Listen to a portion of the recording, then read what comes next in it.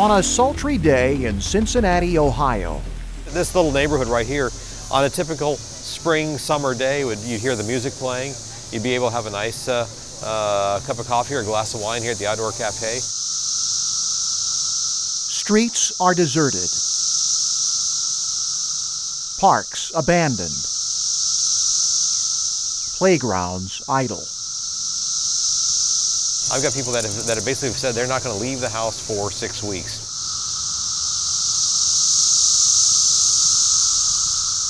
Across the city, an eerie sound fills the air with a sense of foreboding,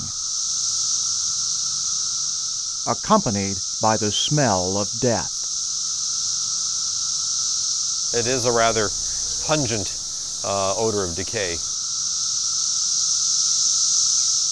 In the Queen City of the Ohio, some people don't dare step outside, knowing one of their most deep-seated fears will slap them right in the face.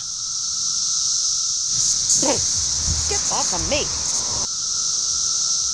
This is what has the people of Cincinnati and other eastern American cities flinching, brushing, and swatting.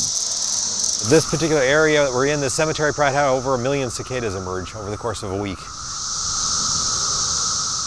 They are called 17-year cicadas, 2-inch-long insects that lie dormant underground for 17 years until some mysterious signal triggers a mass migration upward.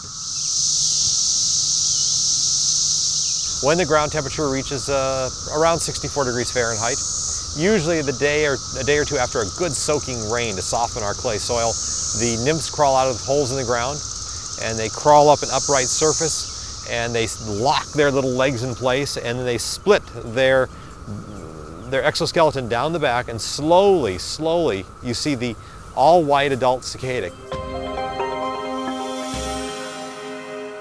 The transformation from cicada nymph to adult cicada is one of the wonders of nature, something seen only once every 17 years, and this is just the beginning. They then turn into this, gradually into this wonderful red-eyed, black-bodied, orange-winged cicada that you see here. This is called an emergence, but for some people, it's a plague. It's a phenomenon. This is an emergence of arthropods of biblical proportions.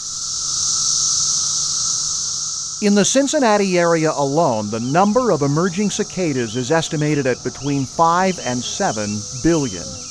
Tens of billions more have emerged throughout the eastern United States, all driven by a song. Listen.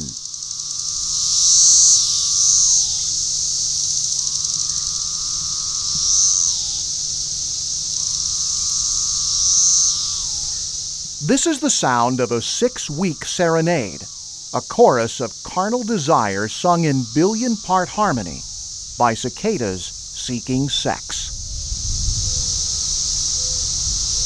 There's an awful lot of competition for mates when you have 7 billion insects. So they get together, all the guys, and they sing and attract the females to mate. And that's the sole purpose of the number of these insects, is to go ahead and mate to procreate the species for 17 years from now. With billions of bugs on the move, it can be a fine line between emergence and emergency. Last time I was driving my car and one flew in the window, went down my shirt, and I wrecked my car because I would just went berserk trying to get this thing out of my shirt. There are so many cicadas flying, crawling, and climbing, they can bring a major city to its knees. Outdoor activities and many public forums have been canceled. They've moved university graduations, church celebrations. We've been called to find out, should we move it inside? Well, if you're going to have a public address system or music, the answer is yes. It seems the song of a cicada is on a similar frequency as a public address system, a lawnmower, a weed whacker, or a plane load of people trying to get away from 3 different species of 17-year cicadas that have taken over the town. Oh, the jet, you hear when the jet goes over, the Cassinite starts singing like crazy because some of the jet engines actually are at the same frequency as a chorusing center. So the jet goes over and all these cicadas that are basically right now, because it's cloudy, hanging out, thinking, well, there's not much action going on. And all of a sudden, they start singing like crazy because they think there's thousands of cicadas singing around with them, and even though it's just a jet.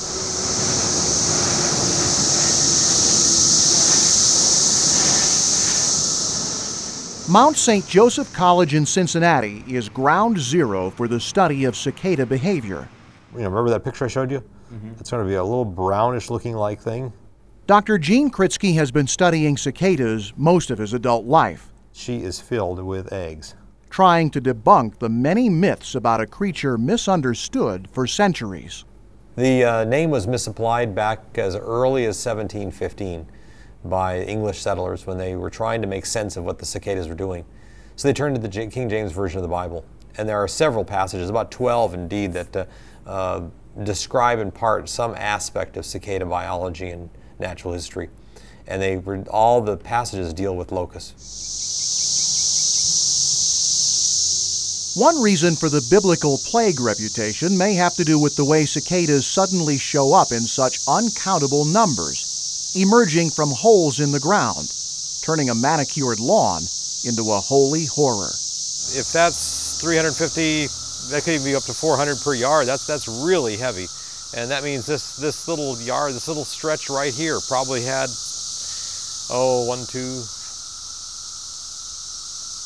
probably 25,000 cicadas emerged just in this little front patch here. Unlike a plague of locusts, cicadas eat nothing after they emerge. They live only to reproduce, and once that happens, apparently there is no reason to go on. At this moment, the real intensity is I get a good smell of the cicadas here. In a matter of weeks, billions of cicada corpses litter sidewalks and lawns. Dr. Kritsky says he can track the progress of the emergence by the order of the phone calls he gets every 17 years. When are they going to come out? Will they hurt my trees? Oh, I found an albino cicada. That's because they don't understand the transformation process of the adult. When will the singing stop? And then, what's that smell? Before they can ask that final question, the people here know that cicadas are a fact of daily life they'll just have to get used to. Not that it will be easy. They're around all the time, it seems like. They'll drive you nuts. No, it doesn't bother me. It's nature, and you get used to it. I do like the noise of the cicadas. They are mesmerizing to me. No, no. It's not easy for most people to love a 2-inch insect with the habit of buzzing anything that moves. And like what just happened. You know, the thing just flies right into your face and ear. That's startling. People don't like being startled by them. That is part of the annoyance factor. But annoyance is one thing. Fear is another. My daughter is hysterical. She's now 25, and she won't even get out of the car outside. You have to pull in the garage, close the garage door, and then she'll get out. Absolutely nothing to be afraid of.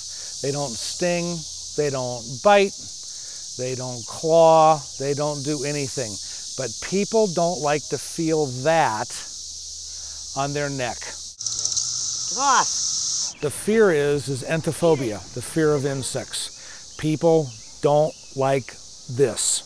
Bugs crawling on their naked skin. Plain and simple. Get over it. We need to move on with life. The sudden appearance of the 17-year cicadas may no longer inspire the wrath of God visions of less enlightened times. In the midst of the latest emergence, there are signs that fear has given way to fascination, but only up to a point.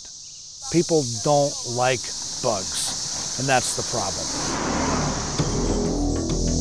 It's the cicadas using time as a survival strategy. You want me to be right here? When World Report continues, the cicadas turn a scientist into a celebrity.